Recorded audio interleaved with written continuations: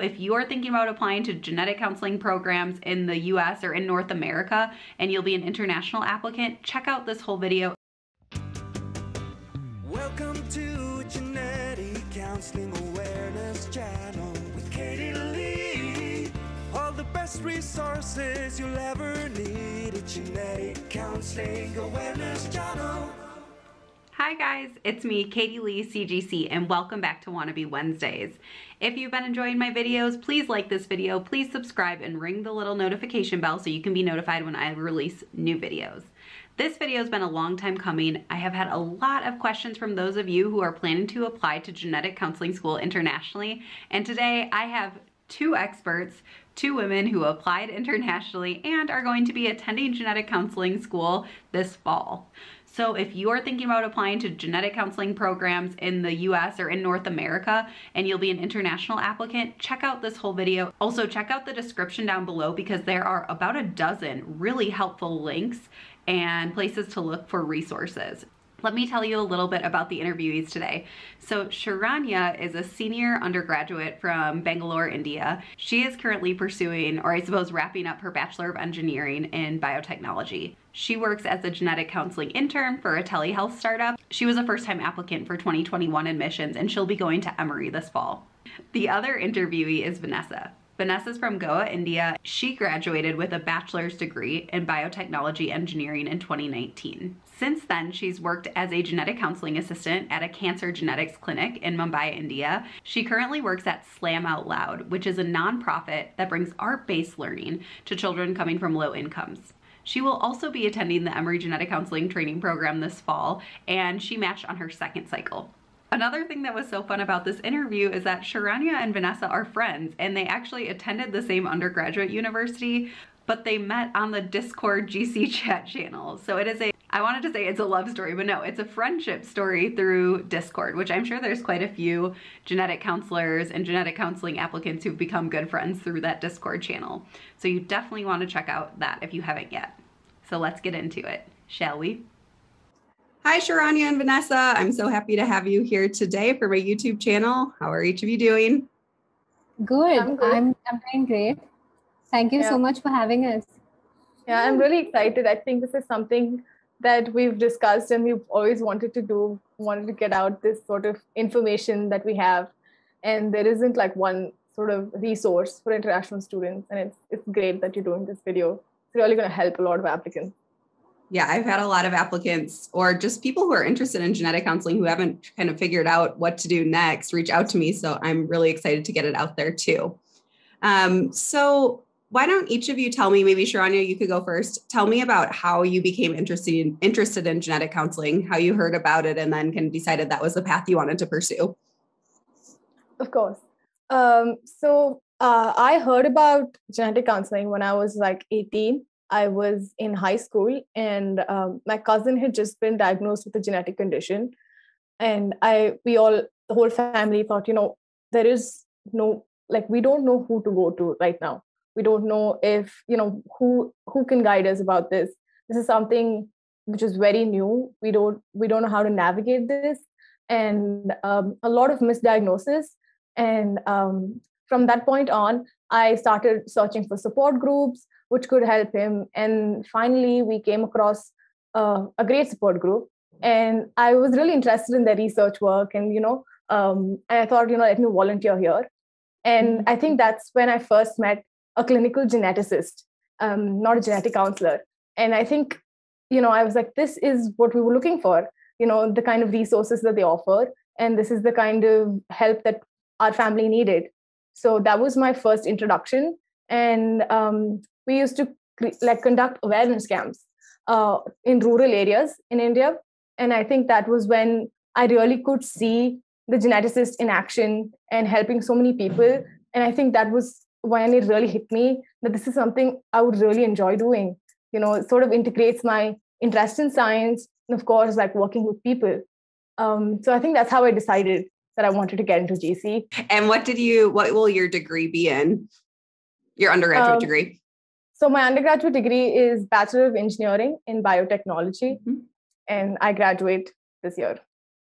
All right. Okay. Vanessa, what about you? How did you hear about genetic counseling? Yeah, so when I was in school, I had this genetics lecture, which got me really interested in studying genetics. But in India, there aren't a lot of bachelor's degrees specializing in genetics itself. So I ended up studying biotechnology, and during about my third year in undergrad, I came across this book I was reading. It's called Still Alice by Genova, and she talks about a genetic counselor in it.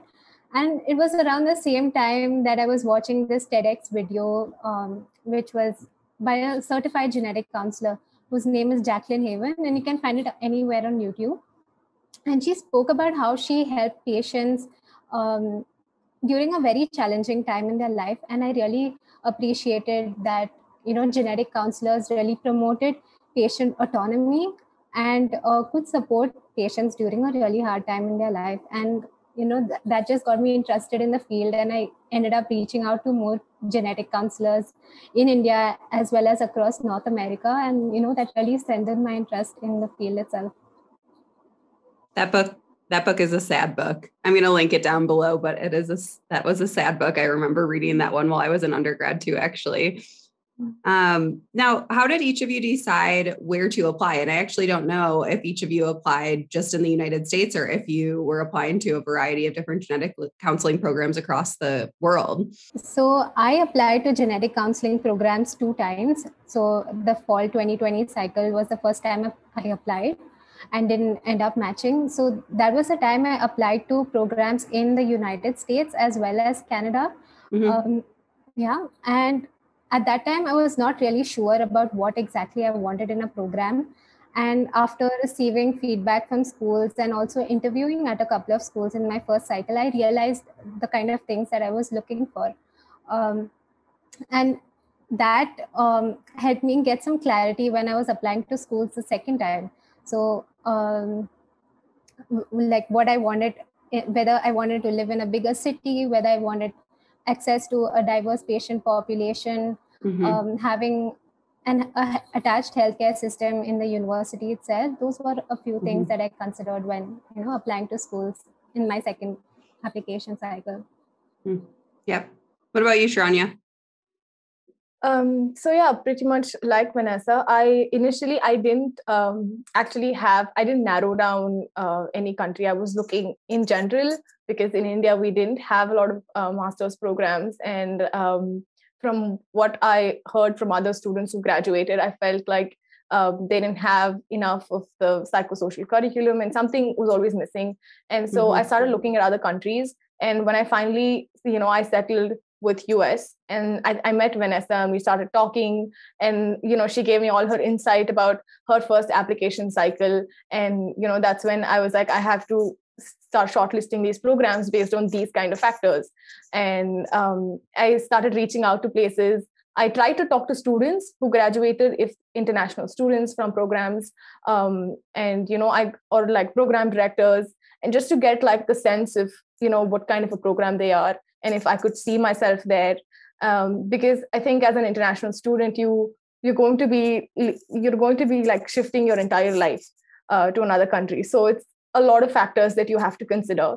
And for me, a lot of important things included the sort of diversity in class and, how inclusive the program would be and the kind of efforts that were taken for, diversity, equity, inclusion, and also how they would support international students and the location, if it's in a city or if it's far off and things like that. So, that's how I shortlisted my program. Mm-hmm. So you guys have known each other for a while now. That's awesome. Yeah.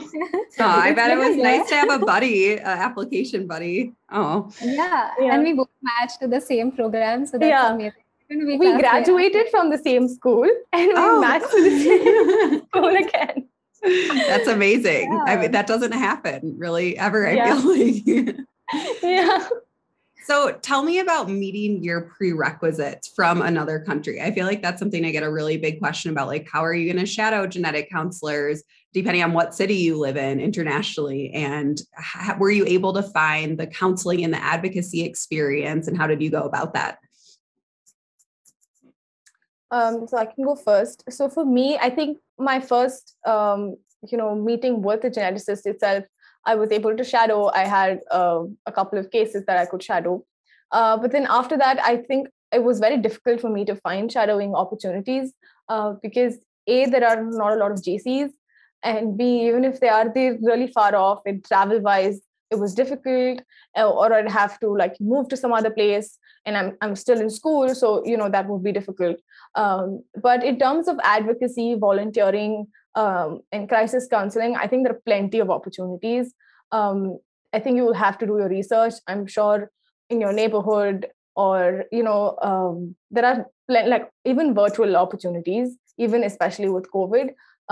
So I think there are a lot of opportunities. If you like do the research, you will definitely come across a lot of these places, support groups, and like crisis helplines and all of that. And I think those really help in terms of getting like a better sense of whether I can actually see myself in this kind of profession. And I think that's very important. Even though there weren't a lot of shadowing opportunities for me, I think you have to get creative, and there are different ways to sort of get that genetic counseling exposure. And there were a lot of webinars and talks, case conferences that I attended. And I eventually ended up getting an internship in a telehealth organization. And I did a lot of social media management for them and all of that. And I think any of this is a great learning opportunity. It's just you'll have to sort of be able to reflect and tell them what you took away from that experience. And I think that should still be good enough. Yeah. So when it comes to prerequisites, like taking science courses in India, since I studied biotechnology, most of the courses like biochemistry or like the biology courses or biostatistics, those were all covered in undergrad itself. But I did have psychology, which we did not study in undergrad itself.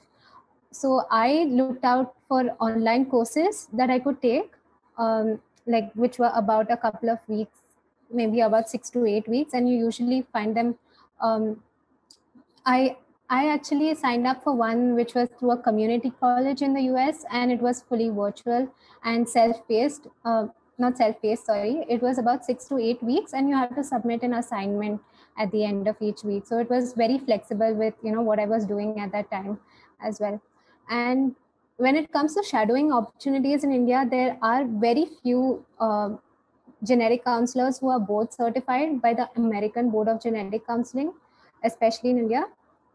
So, and a lot of them don't even allow students to shadow them while they are in clinic. So you really have to reach out to a lot of people. And there is a board of genetic counseling in India itself. And I reached out to someone who was part of it and was able to, connect me with other people, other genetic counselors in India, who could help me with shadowing opportunities. So you do have to mail a lot of people. It's not easy. You have to continuously follow up with a lot of people if you do want a shadowing opportunity. But during COVID, what has changed is there have been a lot of webinars, like Sharanya said, especially organized by genetic counseling programs in the US. And that helps you get like a understanding of the program. You get to interact with the faculty and the students. So you're learning about the field as well as you're learning about the school. So I felt that was something I really appreciated during this application cycle. And about advocacy and volunteering opportunities, like Sharanya said, again, you really need to get creative with this. I only had shadowing experience the first time when I applied, and I did not end up matching to a program. So that's not a guarantee that you would end up matching. But the second time around, I did not continue my shadowing experience. In fact, I did a lot of these webinars or like free online courses about genetic counseling. And I volunteered at places and did work that I really enjoyed. Like I currently intern with a non-profit that brings art-based learning to children from disadvantaged communities. And even though I was not learning about genetic counseling, I was gaining a lot of more skills that would really help me as a genetic counselor. So yeah, just be creative, and you'll find the perfect fit in your volunteering experience as well. And when you can really talk about it during your interviews, schools also want to see that you have other interests outside of genetic counseling as well. And if you're able to talk really passionately about it, I think that makes a huge difference. Okay, good. So it sounds like it maybe takes a little bit more persistence, ingenuity to find the right opportunities, but they're out there. And I agree. The webinars in this past year and like the end of 2020 and 2021, there've been so many of them. I'm curious how you guys heard about them. Like the primary way that I've been seeing them is through Instagram accounts that are like genetic counseling focused. What was the best resource for you to identify those different genetic counseling webinars? Yeah, so about in May or June last year, I had just joined Twitter, and I came across all of these webinars which were related to genetic counseling. And I reached out to someone on Discord itself and asked whether I could put together like a list of all the webinars I had found, so that it would also help other applicants at the time. And from there onwards, it just continued. Like a lot of other people who were finding all these really amazing webinars added to the list, and we had like a whole resource of it. Mm-hmm. And I'll link the Discord group down below, because if you haven't joined it, you have to. I mean, it's the most supportive group, and there's more resources than you'll have time to access and use. And it's actually really funny that I met Vanessa on Discord, even though we went to the same school and everything. We're messaging each other on Discord, and I'm like, I graduated from here, and she's like, me too. And we're like, wow, we met on a global platform. This is crazy. And also to just add on to what she said before about shadowing opportunities, even though I couldn't shadow genetic counselors, I was able to shadow fetal imaging specialists, maternal fetal medicine doctors as well, OBGYNs.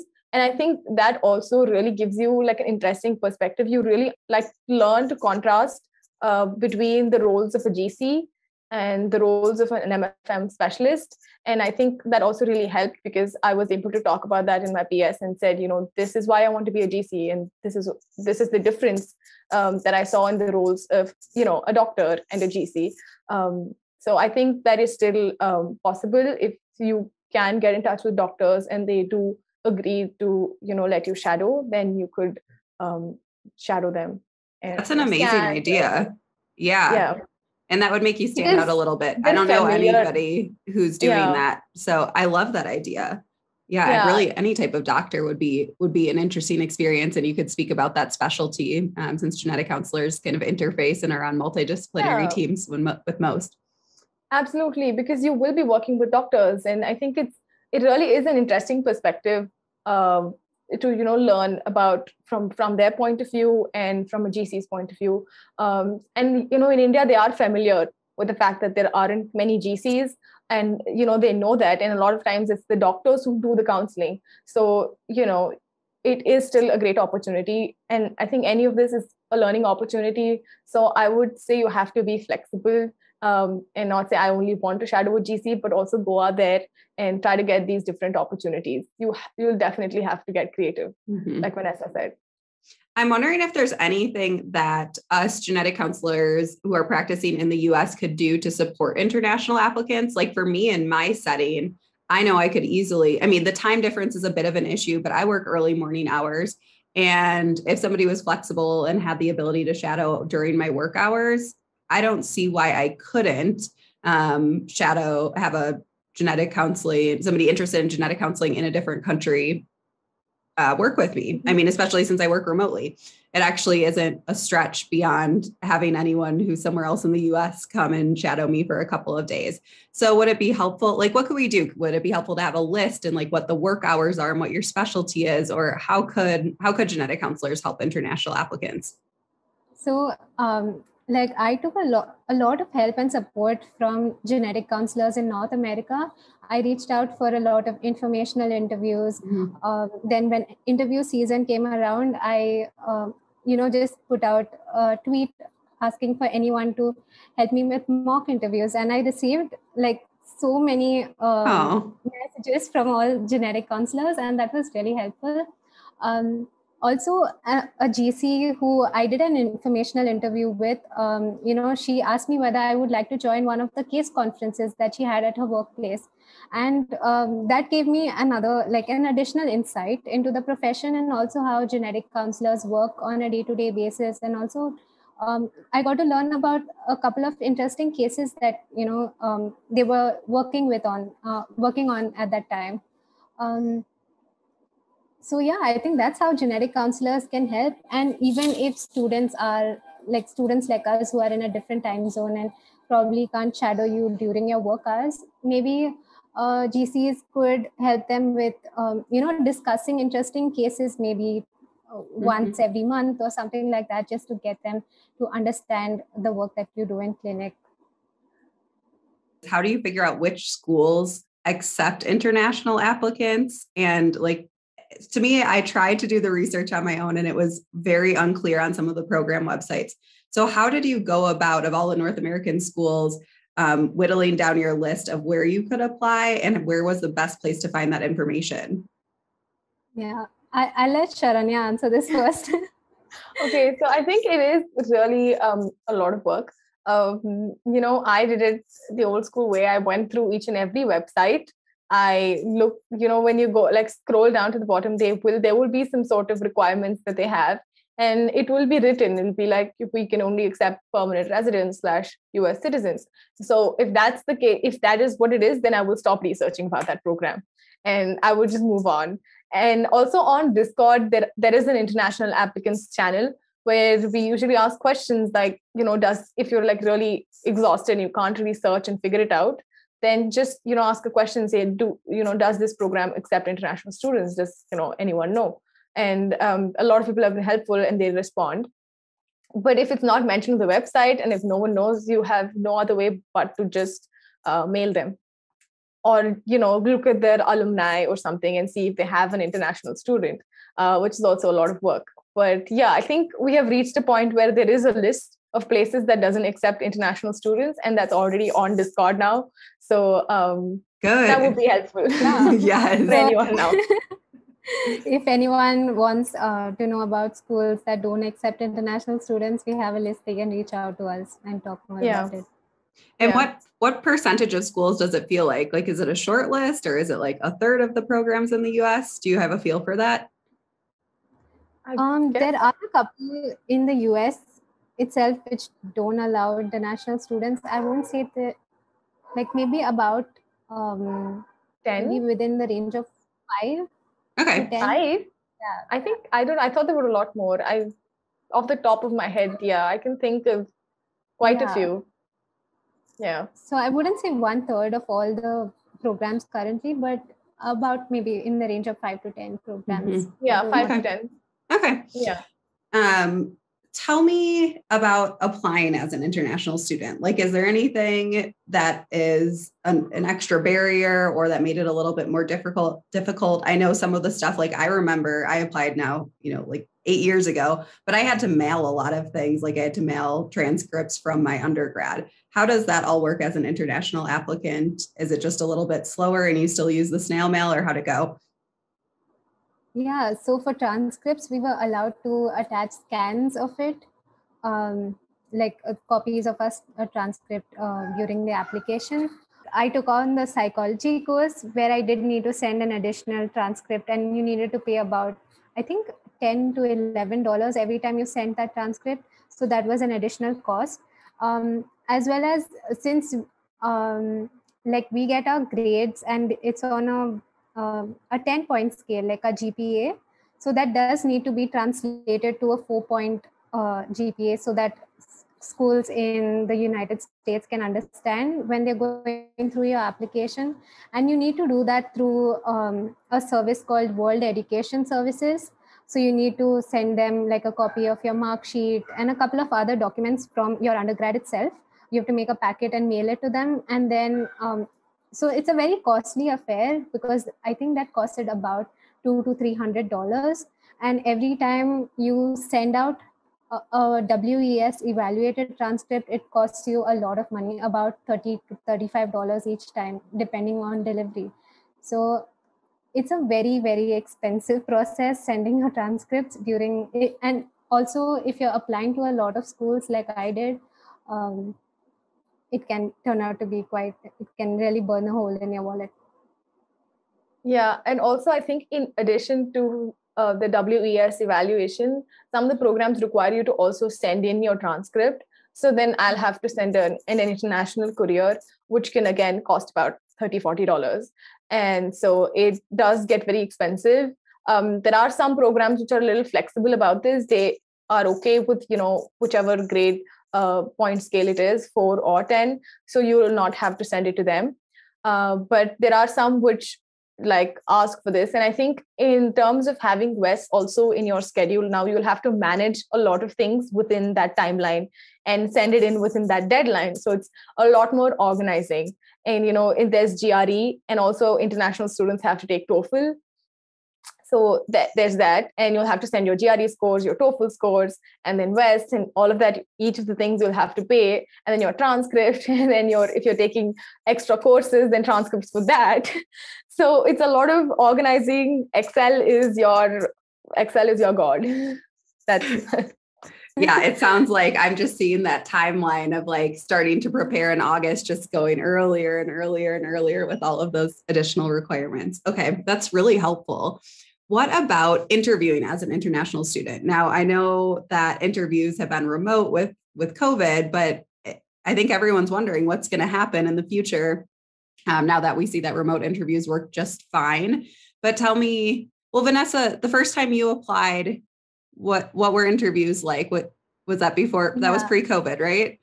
Yeah. So international students generally do have virtual interviews itself. Okay. So I've not heard about any international student who had to travel to the US in person for an interview. So it was pretty accessible that way for us.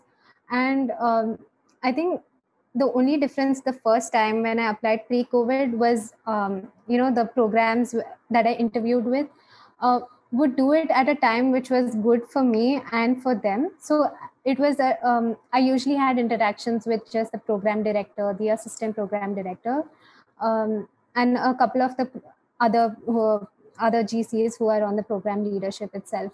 But I would not be able to have interactions with any current students. There wouldn't be any group activities. So I missed out a little bit on those parts of the interview. But this time during this cycle, or since all the interviews were virtual, I was able to participate in, the student meet and greet, and even interact with other applicants on that interview day. So that was really helpful.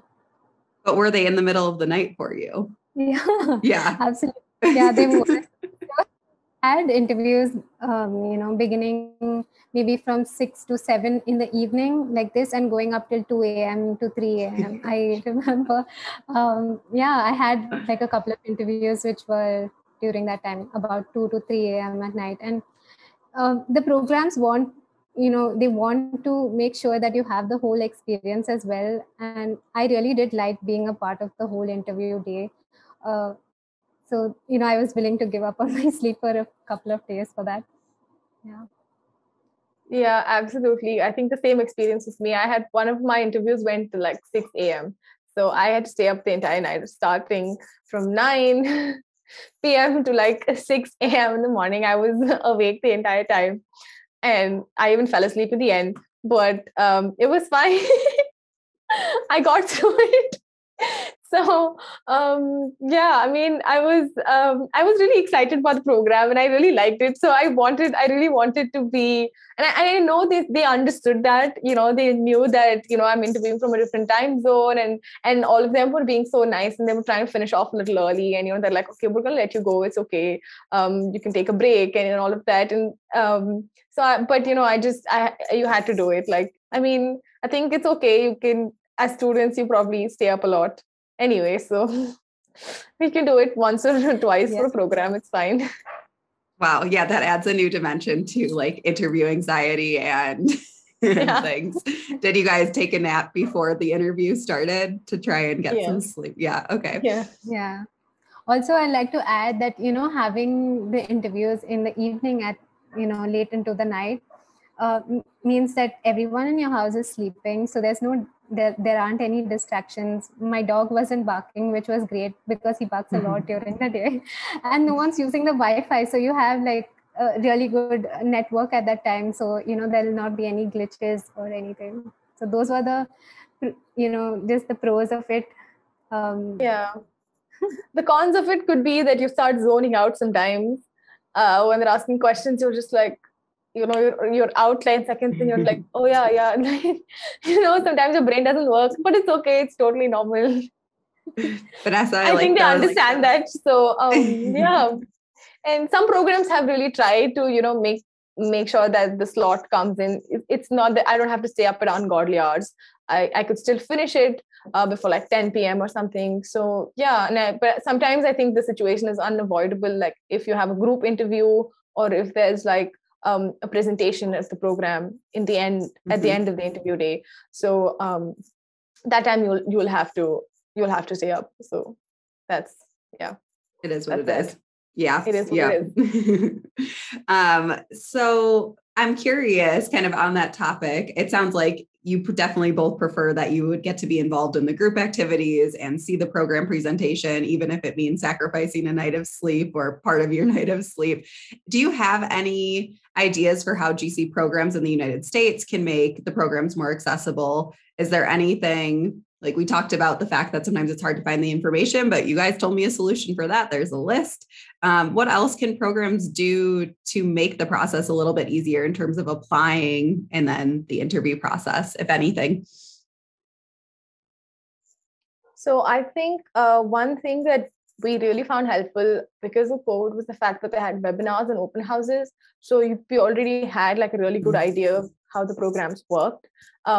So, it was the interview day was sort of like a second run of whatever we'd heard in the webinar or the open house. And we already had pointers or things that were written down and the questions we could ask. And I think even post-COVID, if they could continue with webinars and open houses being virtual, it really would help international students, because if there weren't these virtual webinars and open houses, it's definitely very difficult to gauge a lot of the culture of the program. And just a lot of questions that you have, you wouldn't be able to ask. You'll have to mail them every time. So I think if they did continue with the virtual open house, I think it would be helpful even for American applicants as well, or Canadian applicants, or any other international, or people in different time zones. They will not have to actually fly across the country just to attend that open house. If they could have the virtual opportunities and in person, both. But that would just, in terms of that, if they could be flexible, I think that would be really good. Another thing that I would like to add about making genetic counseling programs more accessible to international students especially is genetic counseling is not recognized as a STEM program, as in it, like after you graduate, international students don't get the opportunity to complete, they don't get an OPT extension. OPT is optional practical training. So most programs just have 12 months of optional practical training, during which you can work in the United States after you graduate. So if a program is listed as a STEM program, you get an extension of about 24 months. So you get a total of about 36 months of optional practical training, during which you can work in the US and build your network during that time. So a very few, like just a handful of programs right now, genetic counseling programs, which are considered to be part of this STEM program list. And it would be really helpful for more programs to get on the same track and make sure that genetic counseling is also a STEM program. Oh, that's really interesting. I wasn't aware of that. And it seemed, obviously genetic counseling is a STEM program. So yeah, okay. Good advice for program directors and assistant program directors out there. Yeah.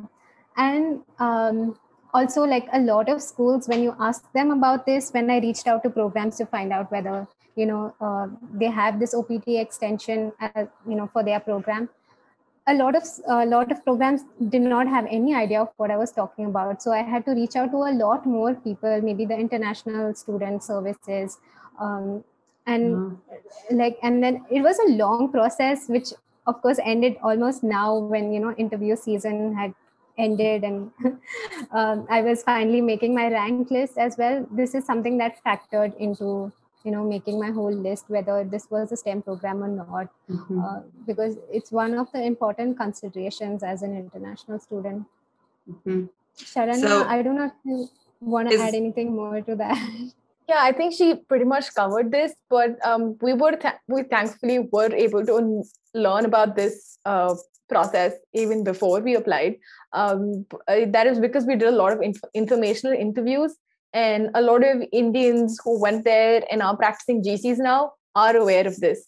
And unless a program has taken international students and that student has faced these issues, they will not know about it. Or if there's an international person on the committee, they will not know about this issue at all. So most of them are clueless.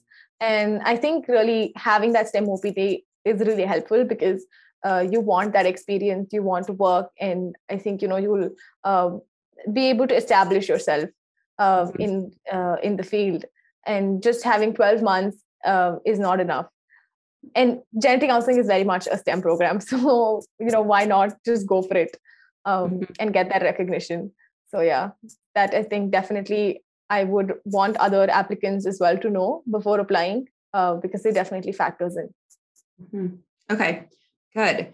And then this is another thing I tried to research on my own that was really confusing to me. How do you pay for graduate school as an international student? Like, I know the options that I had in terms of federal loans and private loans, but what are your options besides funding school yourself?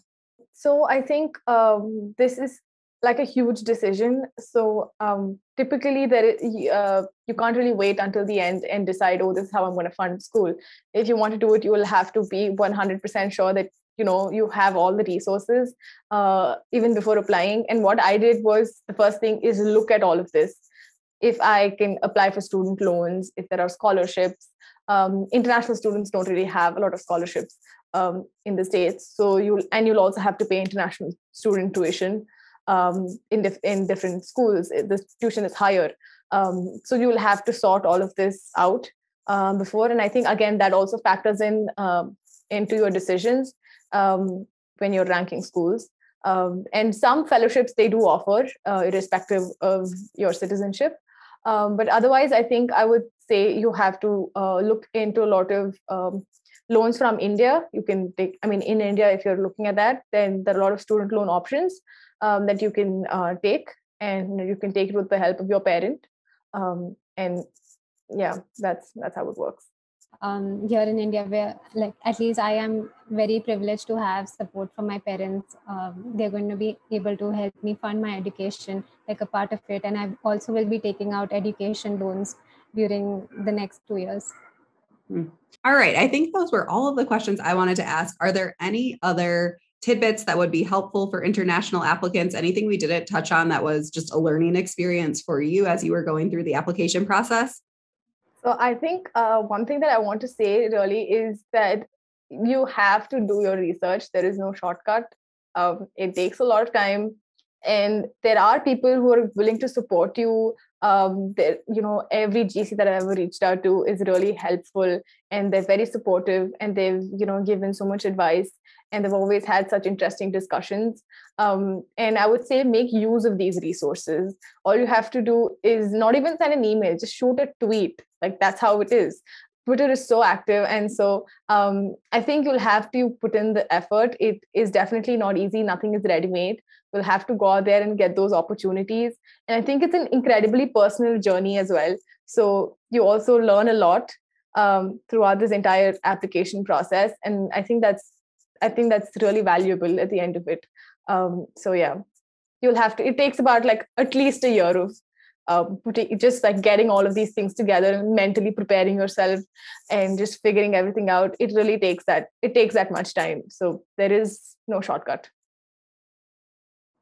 Yeah, totally agree with Sharanya on this. And I felt like what helped me the second time around when I was applying was making a timeline of all the things that I needed to complete before application season started, like taking my GRE, TOEFL, then getting this WES evaluation sorted, because WES usually takes about over a month or so, and during COVID, it took even a longer time. Um, so to have all these things in mind before decide to dive into applications, and also create like a Google sheet or an Excel sheet to keep a track of all the requirements, because they change from school to school, and if you're applying to a lot of schools, it can get really confusing when application season comes around. um, Talk to current students, because they can really give you a better understanding of how the program works, the ins and outs of it, and you'll really understand the whole vibe of the program and whether you would fit in there. Talk to genetic counselors from North America, or maybe even if you're planning to apply to programs elsewhere in the UK or Australia, talk to genetic counselors who are maybe international students as well. That could be a little bit tricky to find out, but currently there is this great resource called the Minority Genetics Professional Network, and there are a lot of GCs who I was able to get in touch with through that network. I was able to be a part of this mentorship program, and I received a lot of support during that time from another international GC student as well. And another thing would be to listen to podcasts about genetic counseling, even if you're unable to get any shadowing experience. You could attend webinars, you could listen to podcasts, do informational interviews, try to find advocacy opportunities or volunteering opportunities that you really have an interest in. They need not be related to genetic counseling.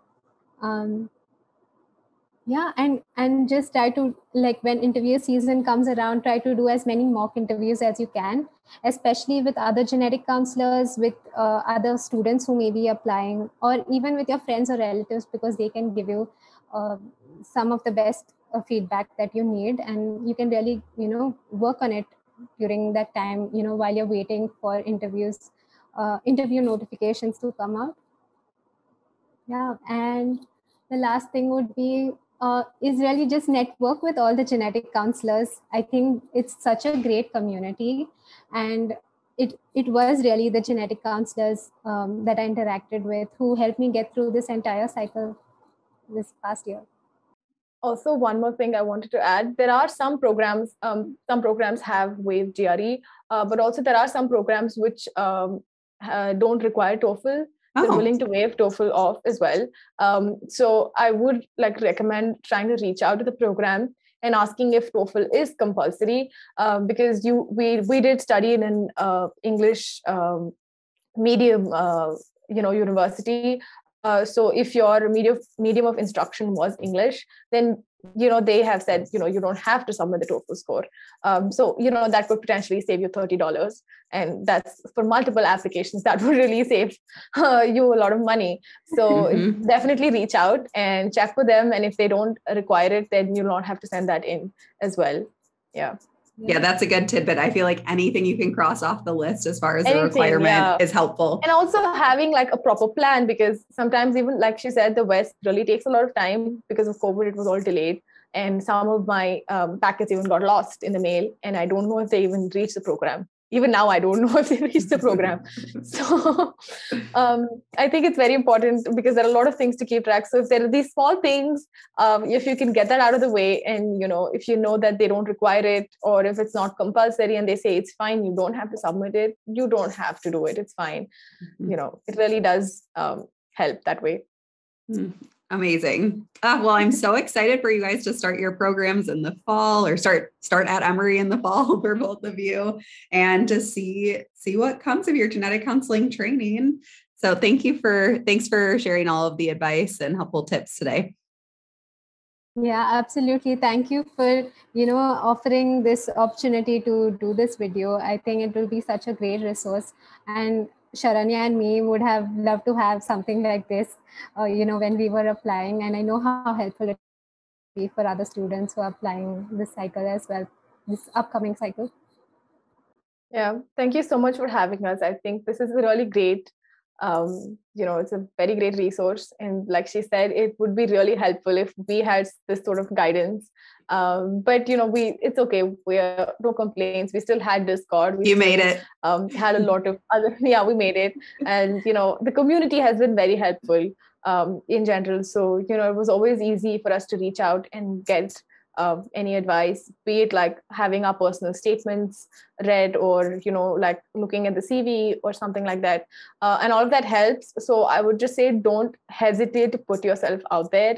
Try to get as much help as you can, because everyone's willing to offer their help and their advice, and everyone has this experience. Everyone's been through this. It's a difficult journey, and that every GC you're talking to has been through this, so they definitely know what they're saying when they're helping you out. So I think a lot of people are really shy, to just send it out and be like, I don't want to send my personal statement or something like that. But it's scary. Don't worry. I think you should just reach out. It'll really be helpful. Yeah, that's good advice. Sometimes easier said than done. At least for me, it was. All right, guys, that's it for the interview. I'm sure you found some useful tips in there if you're thinking about applying as an international student. Thank you so much, Sharanya and Vanessa, for sharing all of that knowledge that you accumulated. Again, if you haven't liked and subscribed, please do so if you enjoy my content, and we'll see you next week.